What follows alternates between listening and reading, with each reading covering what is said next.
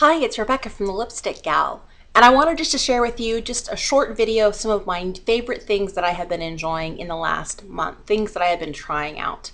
I, of course, know that some of these items you may be very familiar with. If you're not familiar with them, just wanted to let you know so you could check them out. First of all, as you can see, my hair is a little bit messy today, but I have naturally curly, wavy, frizzy hair. I, of course, have already had a nap today. First of all, I'll tell you, the last week has been hell for me. I have been in the ER twice. I've been admitted to the hospital.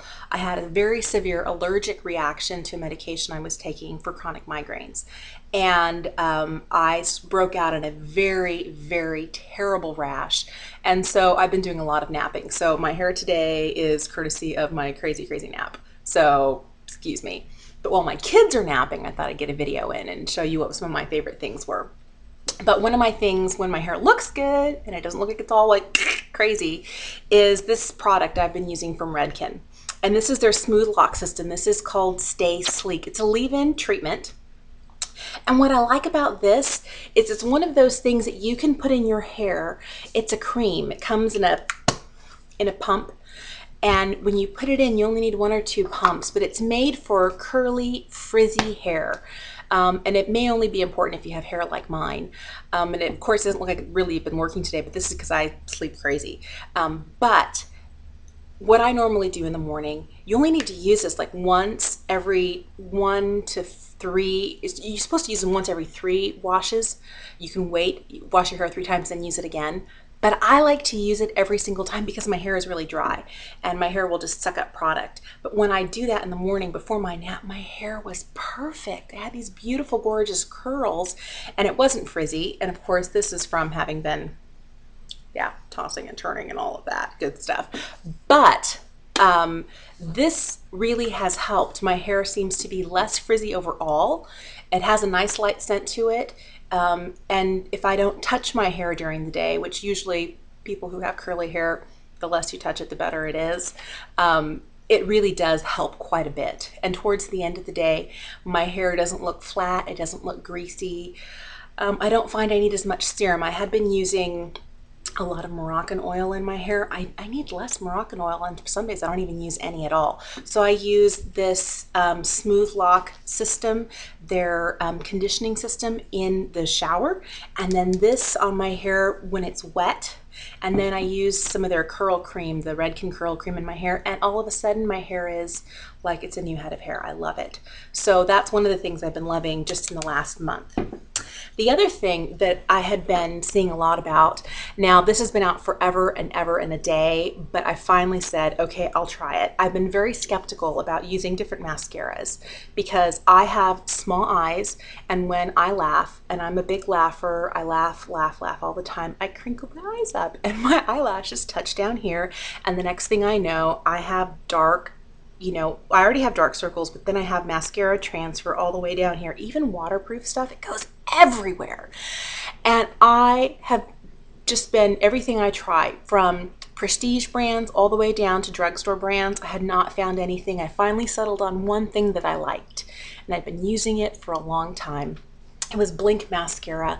It was the Kiss Me mascara from Blink, and I really liked it. And then I found that I could use the beauty tubes from L'Oreal. That was a similar type. It's not quite as expensive. It doesn't work quite as well, but in a pinch when finances were tight, I was using that. And then I tried Lancome's Black Carrot, which works really well. I like that quite a lot. And I've been using that for the last, 6 months. And then on a whim, I saw somebody on one of the editors of Birchbox talking about this. It's from Benefit. It's called They're Real. And they could not stop raving about it. And when they tried this, they said all the difference in the world. And I was like, really? Mascara is mascara is mascara is mascara. Mascara is not mascara. So if you haven't tried it, I would suggest trying this. I happen to notice that for the month of September, Little Black Bag is doing a promotion where they're giving away a freebie from Benefit, and one of them happens to be you can trade for one of these if you don't get it in your bag. One of my friends, I told her about it. She traded, she got one of these. She's excited to try it. I love it. When I went to Ulta, I got this one and it came with the little mini as well, all for the same price. So I have this one and a little tiny travel one because I don't want to be without this. This is like the best mascara I have tried in the last probably 4 or 5 years. Aside from the the Blink mascara where you use water and you just press and pull it off, that stuff doesn't flake or transfer. But for a traditional mascara, this stuff, amazing. Love, love, love this stuff. All right, other things that I have fallen in love with. This is a new color from OPI's Germany collection. It's called Don't Pretzel My Buttons. I like it because for me, it's a really close color to my own skin. It would give me a good mannequin hand. That whole idea where you elongate your fingernails with that same color and it gives you kind of like, I like to call it like the ladies who lunch look, you know, the ladies who go all glitzed up and, you know, very, very buffy and muffy. It's not terrible, you know, but when I don't want to wear a really bright, you know, hello, these are my fingers, I can wear a very neutral, very ladylike mannequin hand color, and this one I think is perfect for me, but it's a really nice color. It's a they have two I think really nice neutrally colors. The rest of the ones from the Germany collection are punchy and beautiful, but this one to me, I've been looking for a really good one that would be a good mannequin hand kind of nail color, and for me, Don't Pretzel My Buttons is perfect. The other thing that I picked up is Smashbox's Halo Powder.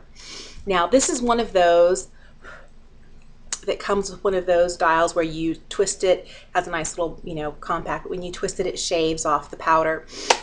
What I like about this, and it's expensive, it was $60, and I was like, $60 for a powder, seriously?